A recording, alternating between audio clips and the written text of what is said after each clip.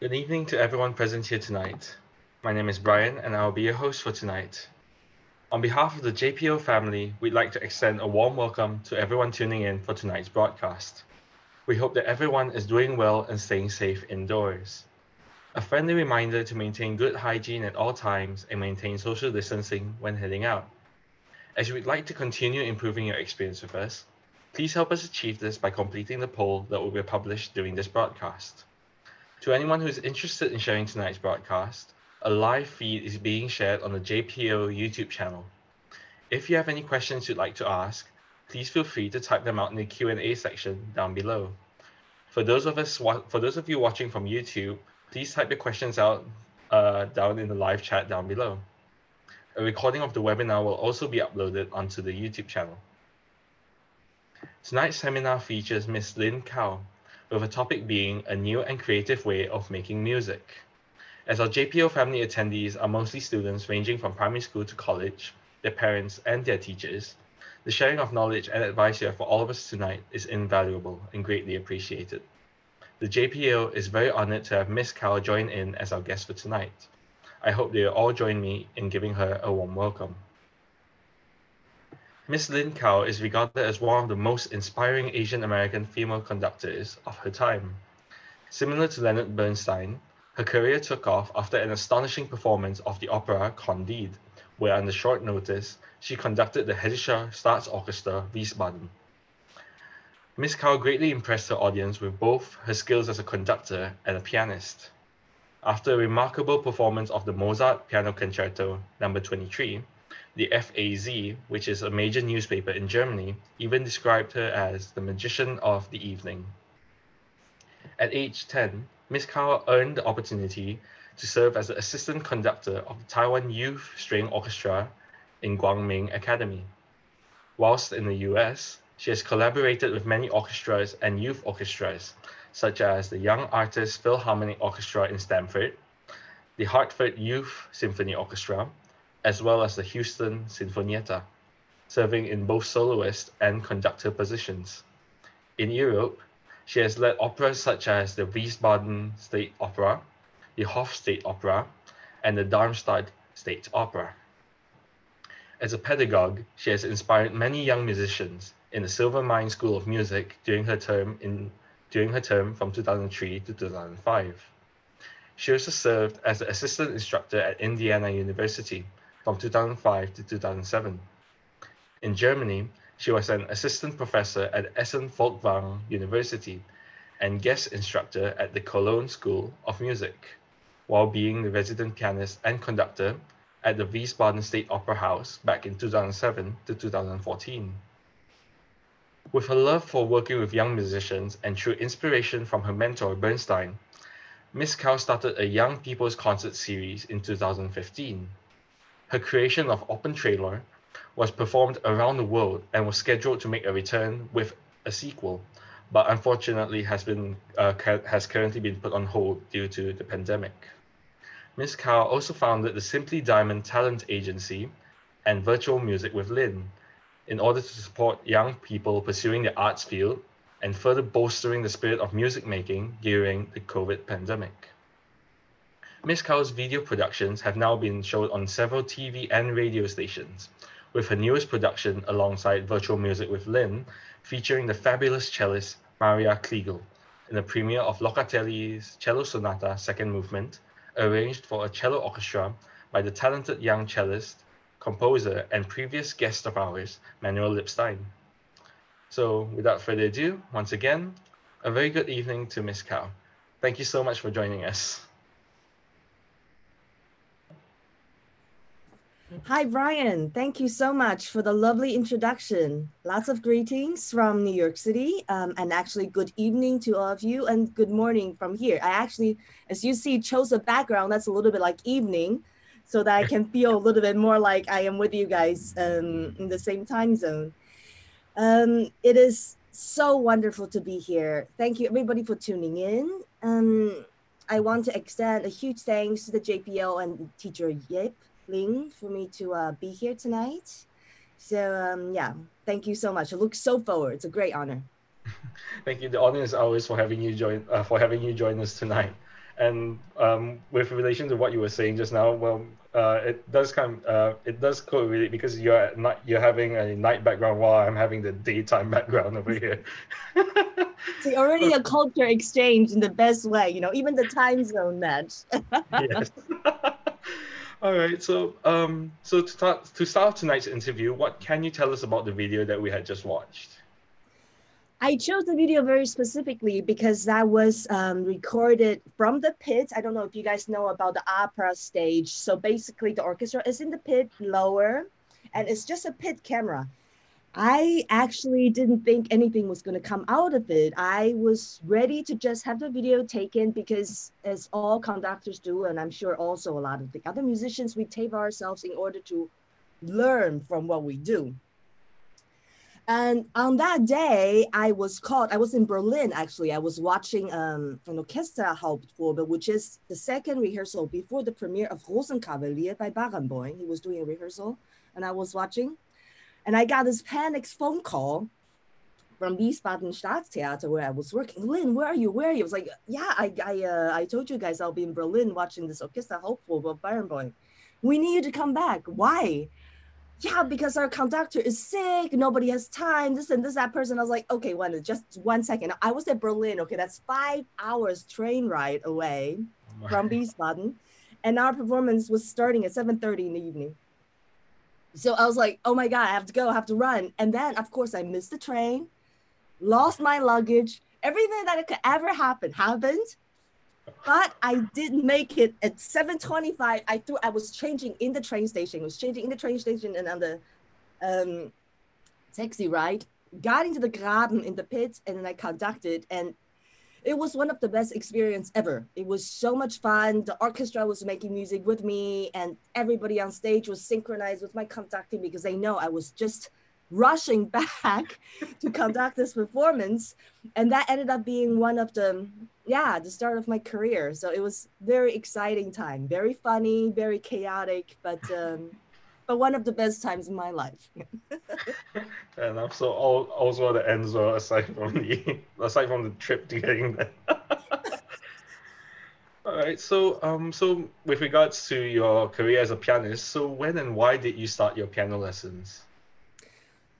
I started probably a lot like a lot of the people that's watching now at a very young age. I started at age 4. Okay. And it was not because I wanted to learn or my mom wanted me to learn. It was more like I took ballet when I was 3. Mm-hmm.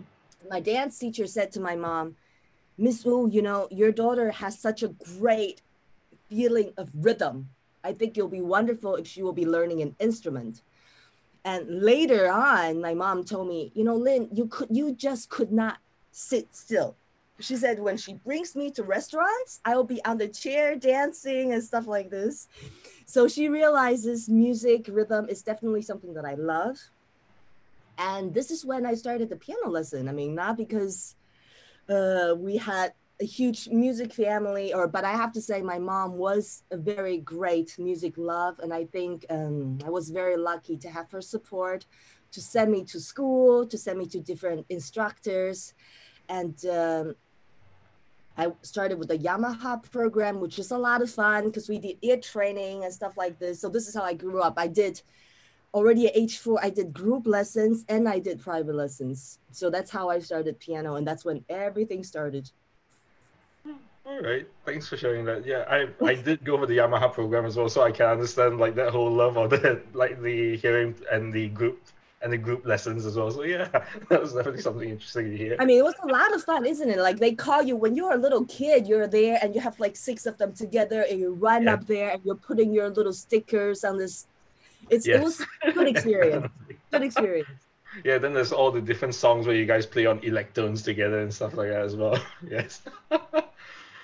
So moving on. So when was your first so as we mentioned earlier, your first conducting experience was back in Taiwan, back when you were Yes. 10 years old. So Correct. could you describe this experience? How was it doing this experience? Oh gosh, it was certainly not as smooth as my Candide performance. It was very funny actually because my piano teacher, Miss Liang, she is the sister of Professor Chen, who was doing the conducting for the Taiwan Youth String Orchestra. And I have been sitting in, watching the rehearsals and things like that. And just because I was very interested, and Ms. Liang said that it will be very good for me to get involved, understand the different colors of sound, because as a pianist, even though we have 88 keys, that's black and white, we have to play like a singer, we have to play like an oboe, we have to have a string sound. This is how I create different colors on the piano. So we were, so Professor Chen was rehearsing the Schubert Fifth Symphony, one of my favorite symphonies, actually, so gorgeous. And he was talking to one of my peers who is older and was more advanced on how to start the piece. Now, there is, of course, one could start in 4 if one wants to do it the more old-fashioned way with a slower tempo, but it's really very slow. Da, da, da, da, da, da. One could do it. And there was a talk, if one wants to have a faster tempo, one could do a very clear too, which is, and then during the lesson and during the rehearsal, Professor Chen has said it's probably the best if you do a half 2, like between a 4 and a 2, and then going to a 2, which will be something like, just so that the 16th in the beginning, it's very clear. I got so confused. I had all those informations in my head. So I was conducting a half 2 with like a 4. So everybody was playing, like some played in 2, some played in 4. So I was like, oh my God, it was completely horrible experience. I wanted to quit, of course, right afterwards. You know, I was like 10, I didn't know any better. But needless to say, I never made that mistake twice.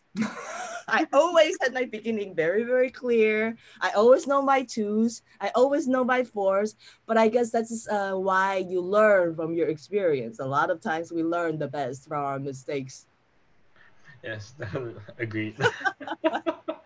So, so when did you leave Taiwan to move to the US? How was the experience there?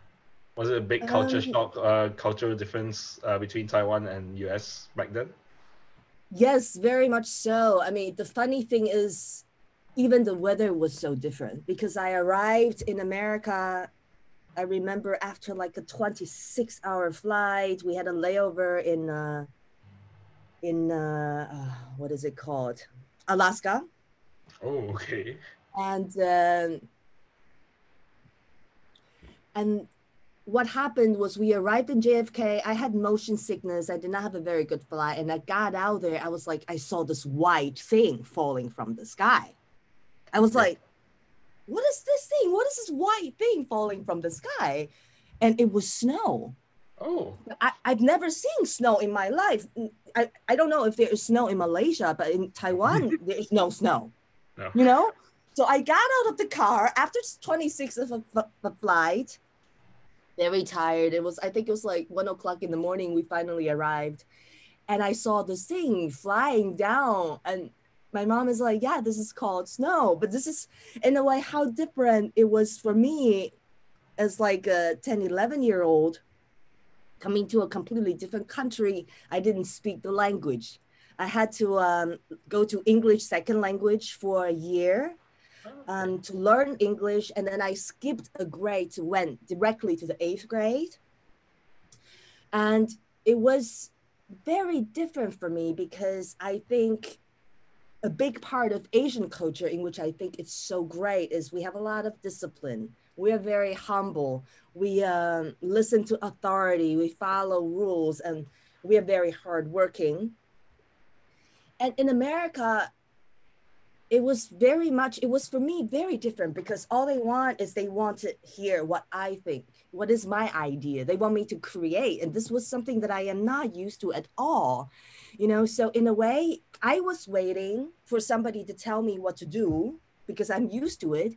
And because following instructions and doing it well is viewed so highly in Asian culture, I did not know how to deal with it in the beginning because teacher will be like, okay, Lynn, what do you think? And I'll be like, I don't know, what do you think? They're like, no, I want to know what you think. So this, in a way,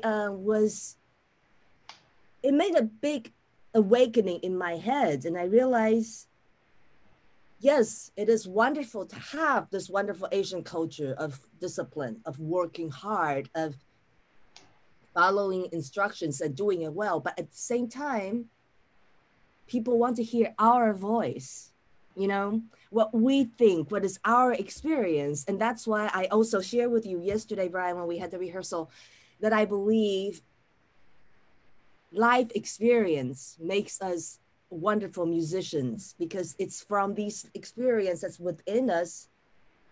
And when we understand what they're all about, we can share it with our audience, which is so precious.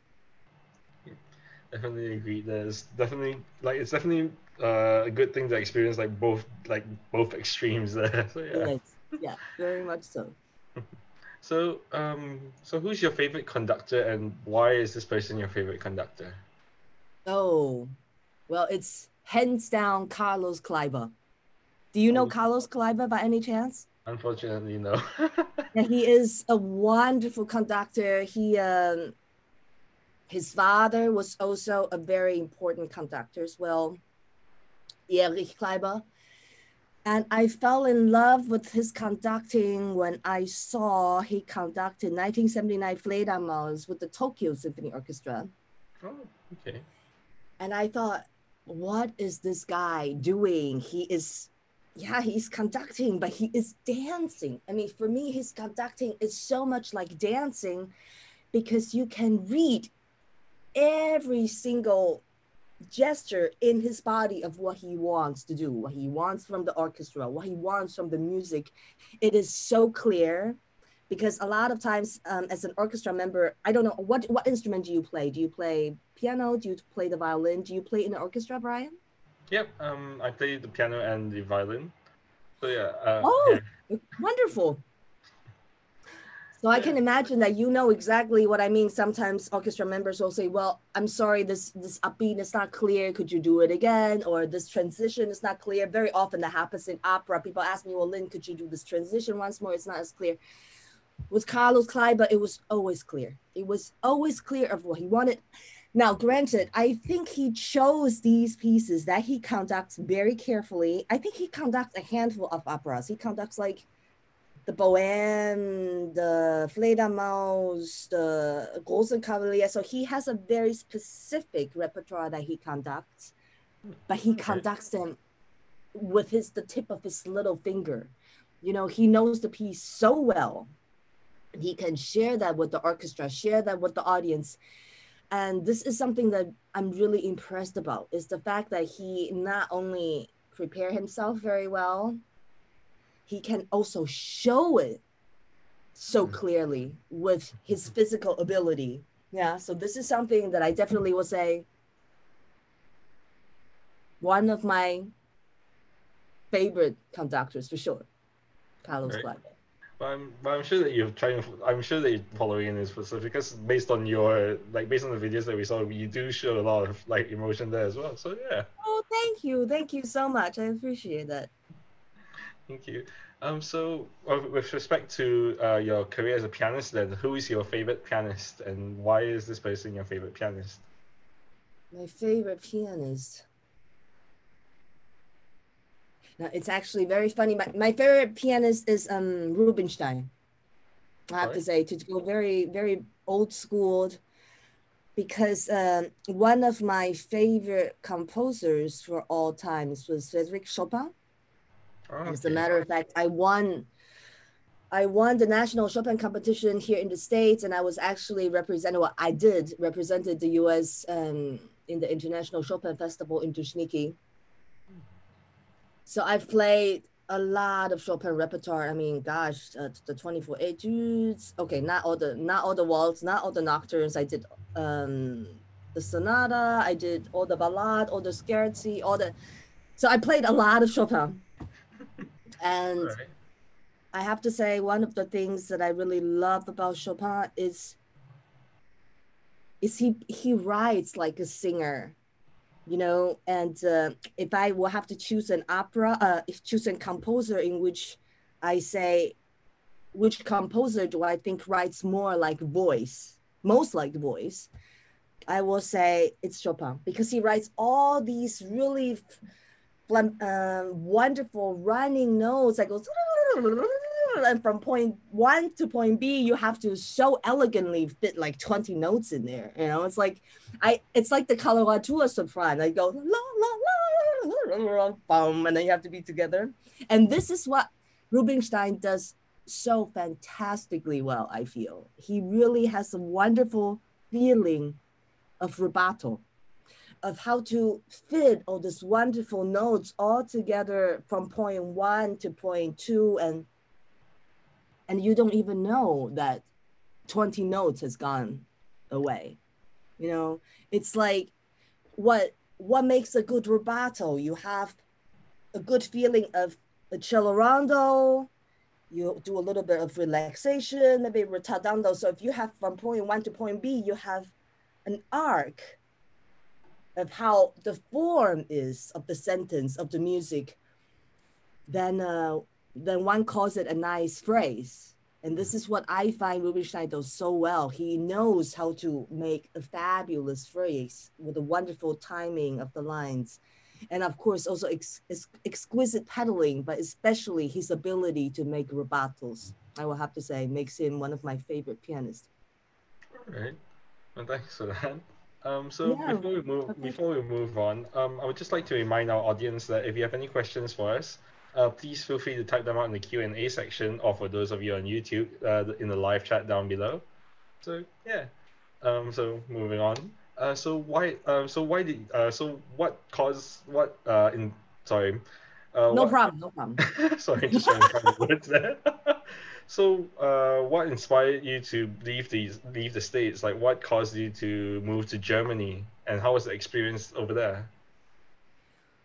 I went to Germany. Okay, I did my undergrad in Indiana University in piano conducting, and I was about to finish my master's degree when I met somebody who later became a very good cello partner of mine. He was a student of Staker, Jano Staker. And he said to me, he was German, is German actually. And funny enough, he is now also conducting. He was the principal cellist in Wiesbaden for a long time, and now he's also starting to conduct. And he said to me, and I thought he was being not very polite, you know, he said to me, Lynn, you don't know you would not know how to make German music until you lived in Germany. I was like, what do you mean? I play Beethoven, I play Brahms, I conduct Strauss. What? He's like, no, it's the culture, it's the understanding. You have to, it's so important. And also because there are so many German, Austrian composers that's from this European roots, it's important for you to live there and understand. And I think I did not believe him, but I felt going there, and I was glad that I did it, because it's true. Not that it makes us a better musician per se. No, I don't think so. But it made me understand why Brahms wrote his piece at least 5 different times. That's why he only wrote, 4 symphonies, and why Beethoven worked the way he did, or why Bruckner because it's a lot. And the culture, I think the German culture, they're wonderful people. I love the German culture very much. They are very earnest, very honest, very hardworking, in a way, very, very Asian too. They are very careful. They don't do things very quickly. But in a way, this is how the German music is, isn't it? It's not like Russian. It's not like Rachmaninoff. It's not like Tchaikovsky. When you phrase a Brahms phrase, or when you look at the orchestration of how Brahms writes, it's like very firm foundation. It's like a big block. And when you make the rubato in German music, it's very frequently very well scaled, such as good examples like Wagner's opera. You have like 5.5 hours of a lot of going and backwards and a lot of rubato, but you don't feel it. It's almost like it's slow, and it comes with the emotion, and but it's not like a big explosion. So this is, I will say, very interesting to live in Germany to see how their government works, how their everyday works, how their health system works, because it made me understand why German music are the way they are, and why composers such as Beethoven or Brahms or that they compose the way they do, which is very fascinating for me. All right. Well, I'm sure that the person that inspired you to go to Germany is glad to hear you say all of this. Oh, let me tell you, he gave it to me. He's like, Lynn, I told you so. You know I was right. I was like, yeah, okay. We can discuss this for the next 40 years. No, but I mean, we're still very good friends, so it's all good. It's all good. That's good then. So yeah.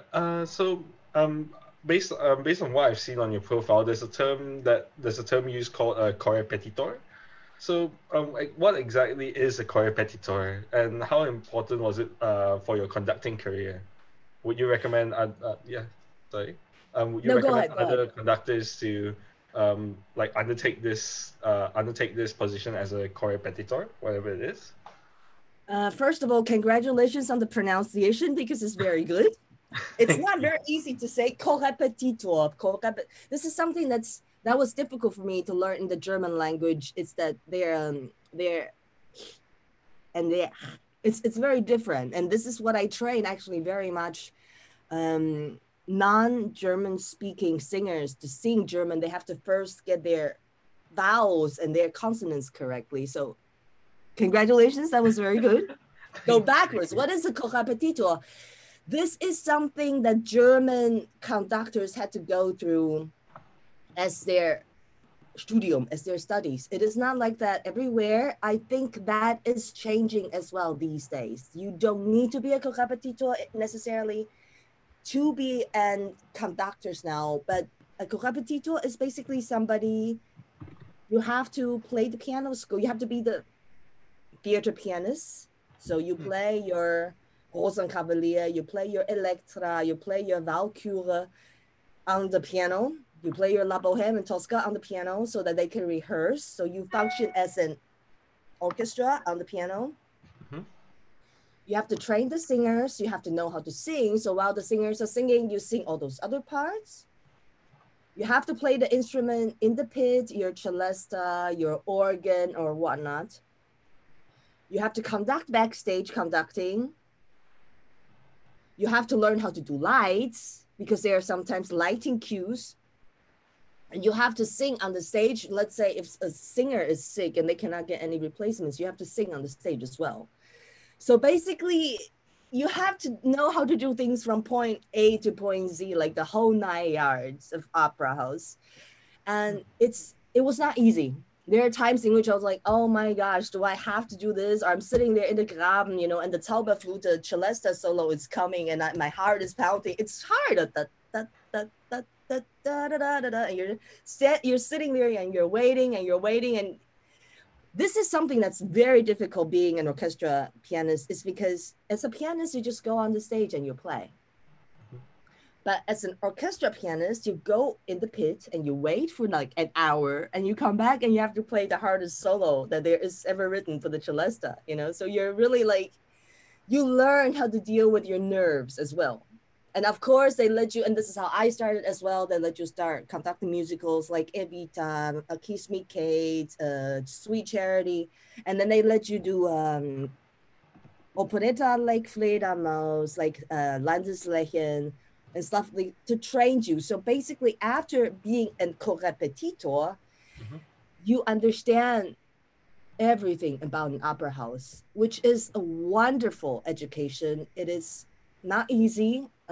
I would recommend it. I think it's very important for a conductor, especially when you want to go into musicals or opera, to go through it, because it's an experience that you cannot get it anywhere else, because you really learn things hands-on. All right. So do they only offer this position in Germany or something? Yes, at the moment, positions like this, it's more in Europe. I Ah. think in America, they have very different, they have the stage pianist, they have the voice coach, they have everything. It's a little bit more like in categories. Mhm. Um, but I definitely recommend if one were to go into Europe, go into Germany, and if you want to do opera conducting, to definitely try to go for that because you learn a lot. Right now, basically expanding your skill set there. So yeah, that definitely Yeah. would sound very interesting there. All right. So how moving on. So how was your experience being involved and exposed to so many different cultures? Because like you mentioned, you started with Taiwan roots, moving on to the US, and then you even moved on to Germany, and even as mentioned in your previous video, you even went to Armenia. So how did Right. all this influence your views on music and in turn your music career? It culture exchange experience in different cultures is probably the best thing that I can recommend any young musicians or artists to do. I personally believe, as we mentioned at the beginning of the interview, music is life experience. I believe the more you understand about life, the more you understand about your culture, or other cultures per se, the more you have something to say about music. And it was a big challenge because you learn something. I mean, imagine you learn how to do things one way your entire life, and you go to another country, and this way is, I mean, I don't like to call it wrong, but it's different. They think differently, they do things differently, they use different words for certain things. It was a bit confusing in the beginning because I asked myself, especially as a youngster, well, which way is right? Why do they say it like this in Taiwan and they say it like that in America? And gosh, God forbid they say it differently in Germany, and now in Armenia is again something different. Yeah. And I think one learns to be very open minded and very accepting, to understand that there is no right and wrong, just different. And I think this way, one enriches one's life horizon. One doesn't judge anymore. One take and understands and accepts. And I think in a way, this makes the music also more round, you know? More open-minded. How did that affect my career? It was very enriching and very interesting because everywhere I go, first I have to learn to speak their language. Now, granted, most people spoke very, very good English. Um, but in order to really immerse in the American culture, well, here is anyways different because here in America, I had to study, I had to take the placement exam. That's why it's very important for me to speak English fluently. It was not so necessarily for me to learn German in the beginning because so many Germans spoke a lot of English, but it was very good for me to learn it. And I have to say, speaking their language brought me more respect from the orchestra members. They thought I think for them, the orchestra and the people from Germany, they say, wow, here is an Asian looking American speaking, English speaking person. They took, or he or she, in my case, she took the time and the energy to learn our language. We appreciate that. Yeah. And I think in a way, it enhanced and supported my career because it made me more experimental, more adventurous, more open, and have in terms have more fun. And I put different dots around the world together for different musicians. And I am very lucky that I can be basically the middle point for these different groups, for these different cultures, with the culture exchange. For example, this is how I met Manuel. That was your previous guest. I met him through Maria Kriegel in Germany, and I got him to come to Armenia to be my soloist. You know, things like that. And then in Okay. return, he got me to talk with you guys. So we're already a lot of culture exchange right here. Yeah, definitely. Maybe once you do find time to even come to Malaysia, there'll be even more chances for that. I would love it because because my cousin, she was already like, "Oh my gosh, Lynn, you're having an interview with the Malaysia Symphony." I said, "Yes, yes," because my uncle, her father is he is still in Malaysia at the moment. Ah, So she okay. was so they were so we were like, "You definitely have to come. I will love to come and visit because I've never been to Malaysia." But after pandemic, after the COVID, we have to make that happen. Yes, definitely. All right, so moving on. So why did you start the Simply Diamond Talent Agency, and exactly what is this talent agency and what does it do? Well, I had the pleasure of meeting a lot of great people that supported me along the way. And I have to say, at some point, I feel sharing is the best way of making what one has more. Mhm. And I decided I was very much into photography. I was very much into sound producing. I was very much into video editing. So I realized at a very young age how important it is to present yourself well. So basically, it is an agency in which you provide PR materials, photos. We mix, we do recordings, we do producing, we do video editing, we present a young artist, not just musicians. You can also be an artist, a painter, or whatever, whatnot. And we try to present your work in the best way possible with different art, with different music, put connections to support young artists and to give them a chance to have a smoother ride into the real world, let's say. All right, thank you. Well, that Yeah, definitely thank sounds you. like it's definitely going to be very helpful for them. So yeah, it's great to hear that you're doing this. No, it's a pleasure. It's been a great ride. That's good. That's good to hear then. So how about this other thing, virtual music with Lynn? So when did you start it, and what's the end goal? What does this group aim to do in the future? Well, let's just say I started the virtual music with Lynn because I miss so much making music with my friends. When this pandemic happened, I was supposed to go to Taiwan, and on the way to Taiwan, go to Hawaii to do a production of Evita, and I don't know about you guys, but I was sitting at home by myself, and I'm a very social person. I love talking, I love going out, I love telling jokes. And all of a sudden, I am constantly in my room, and I thought, this is not going to be good. This is will not end well. So I called up my friends and said, you know what? Hey, let's make some music together. So in the beginning, it was just two people making music, and very quickly it was three people making music, and now basically we have a group of like um close to 100 people now from different countries. Some of the clips that you saw that I made, putting all these boxes together, I produced them and cut the videos.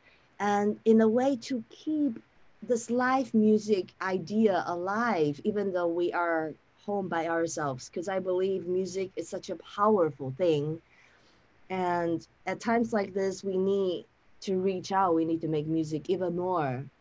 Yeah, so this is how I started virtual music with Lynn, and I hope that that it is will become a platform where it will always be there for musicians to come together, for artists to come together. We also have artists and dancers. We have dancers in virtual music with Lynn, where they dance and do freestyle to the music.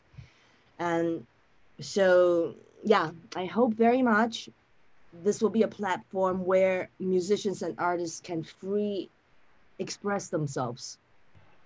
All right. No, thank once again, as mentioned with the previous one. Thanks for setting this up. It definitely sounds like a lot of work is going into it. So how long ago did this start? Did it start back in like June or something like that? It started back in like end of February, March-ish. Oh, that's quite early. Oh, all Hmm. right. Well, that explains how you guys have managed to get such a following, especially now. So, yeah, definitely. Right, right. All right. So I think we're running a bit short on time, so I think we'll move on to one more question before we move on to our Q&A section. Sure. Okay. Yep. So, based on your experience working in so many different cultures and orchestras, and based on what you've heard of the JPO, so what are your views on the JPO's activities with regards to the spreading of music's culture? And what would you recommend so that we may further contribute to its spread? Well, first of all, I want to say a huge congratulations. I think what you guys are doing is wonderful. Um, the program that I'm on right now, for example, I think is wonderful for the orchestra, for the young people, for the family, that you spend the time, get different cultures together. My experience with Teacher Yap is wonderful. You are terrific.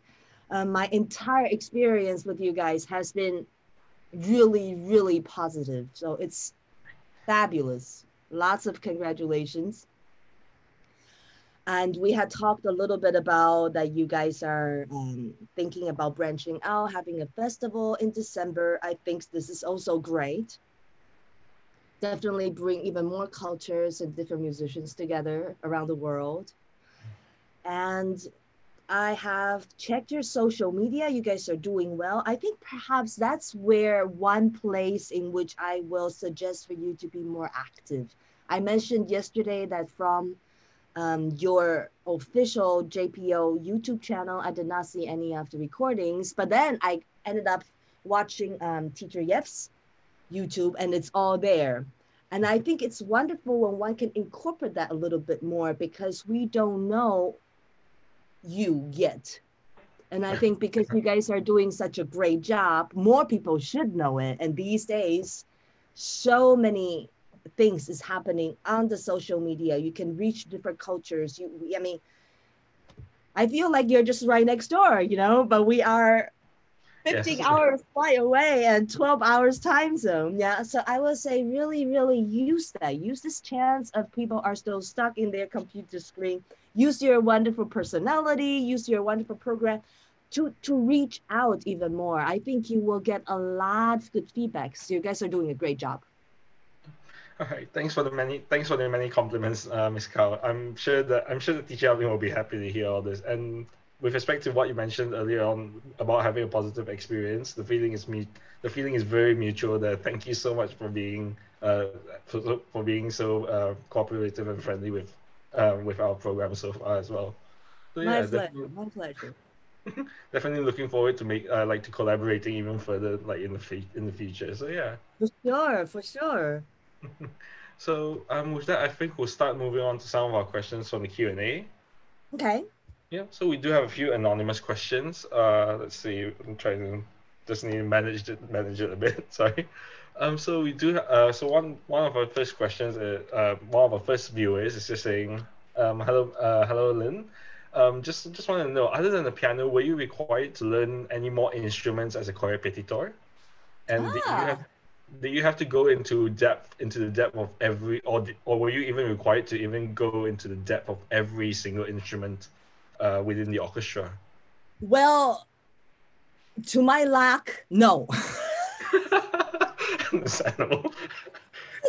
Right. My favorite other instrument, it's probably the cello because the cello is, if one were to ask me what is your favorite voice type, I will say a rich baritone.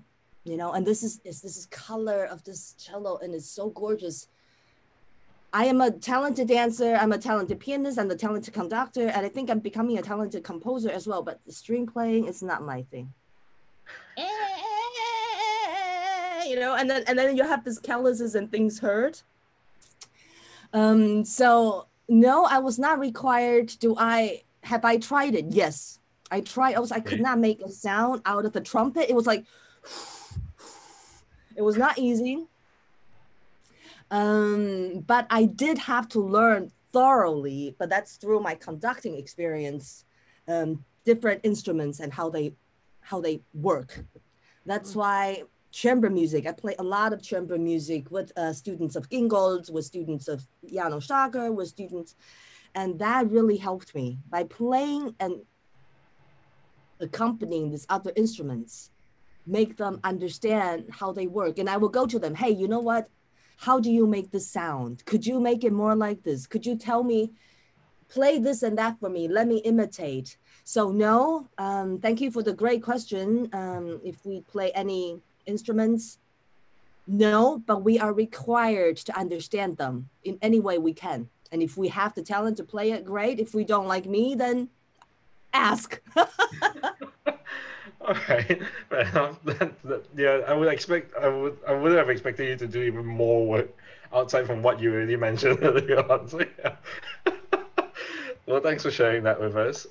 So yeah, so moving on to our next, another question from our next viewer. So we have another viewer who is asking a question which I did hope to ask earlier on as well. So, how important do you think it is to combine all the different cultures that you've accumulated, that you've experienced? Yeah, I think it's crucial. it's I crucial. think, Yeah. let's say I, I've spent most of my life in an opera house. If one were to think about what is opera, opera is music. Opera is acting. Mhm. Opera is fashion, costumes. Opera is art, staging. Opera is light, different lighting. I mean, for example, you with a light background and me with it's brings so much atmosphere. And opera is dancing. Bernstein's West Side Story can't go with that. Well, that's not, yeah, that's an opera, sort of musical opera. You cannot go without dancing with that. So I myself love to combine it. And one of my idols and mentors, and I love to see his work, is Yo-Yo Ma. He goes to every single country. He combines dance. He combines different instruments. He combines different. He is also one of those that draws people together.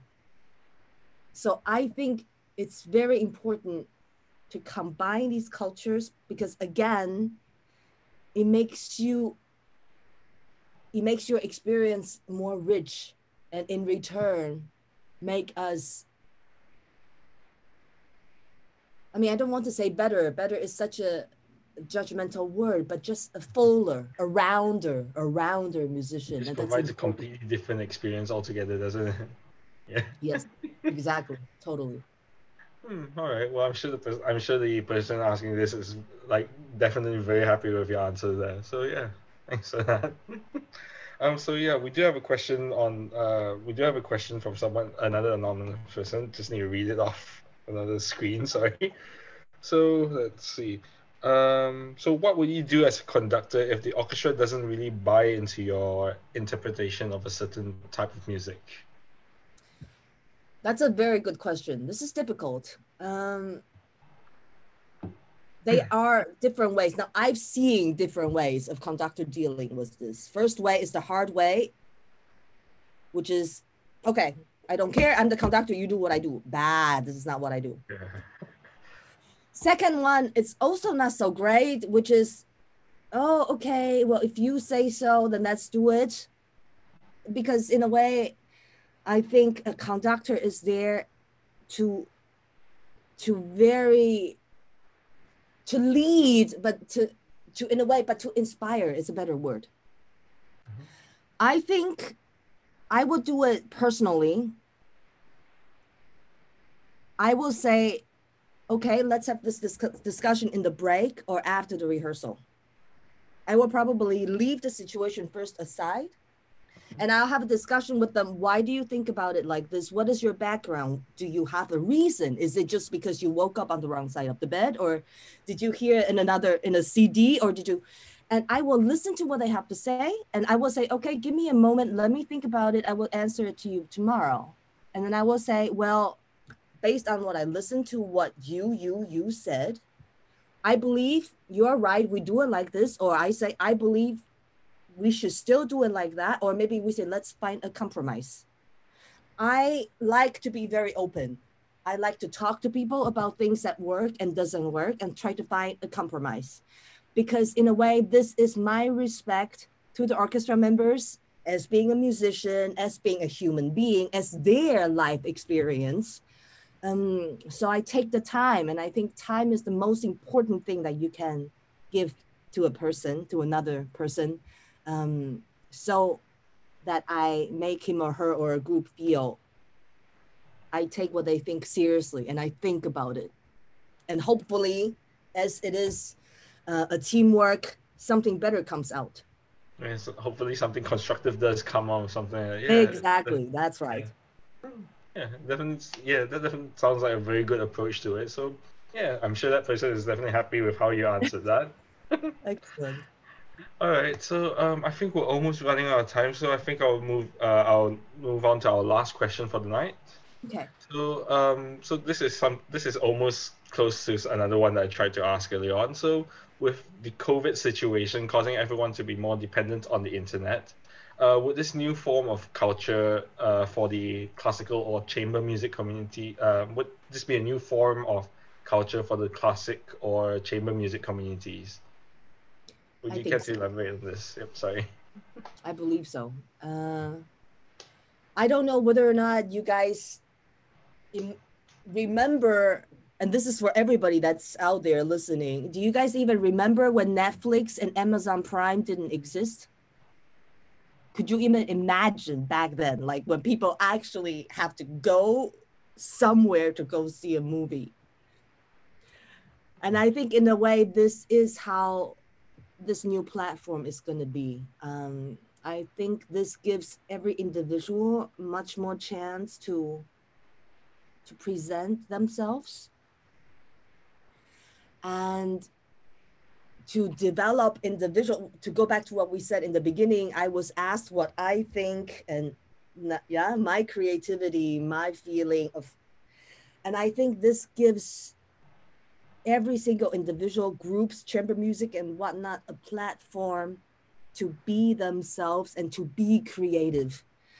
And I think this will in return enhance each one of us of our feeling of being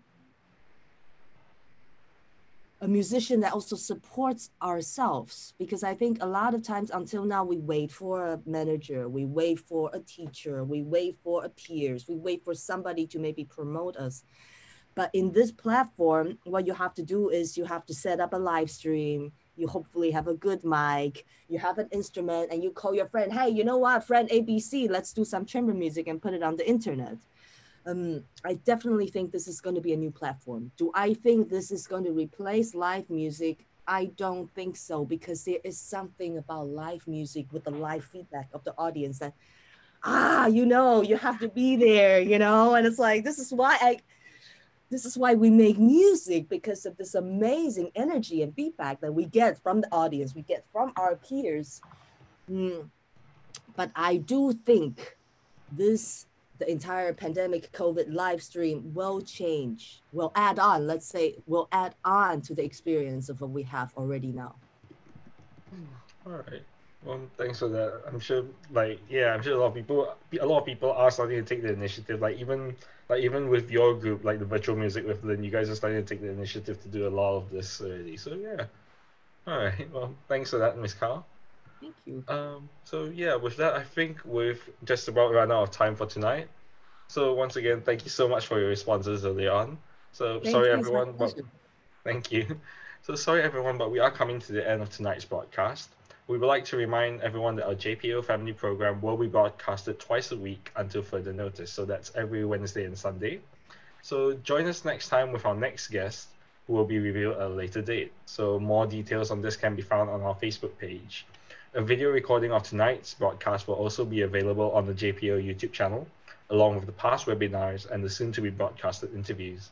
So please feel free to share the Zoom webinar registration link, the JPO Facebook page, or even the JPO YouTube channel with your friends and family. So for those of you on YouTube, if you are enjoying our program, please show your support for us by pressing the like and subscribe button. So yeah, you guys have been an amazing audience. And we from the JPO family wishes that everyone stays safe and healthy as we continue to face this crisis together. So I will now be leading the prayer to end tonight's program. So please pray in whatever faith you believe in regarding the COVID-19 pandemic.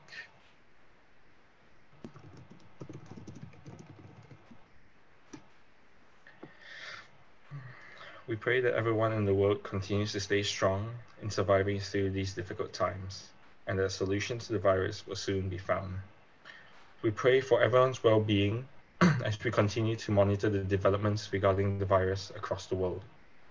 We pray for the safety and well-being of everyone working and continuing to go to school as we enter the new month of September. We pray for the continued safety and morale of the frontliners who are risking their lives so that they may continue to provide for those in need.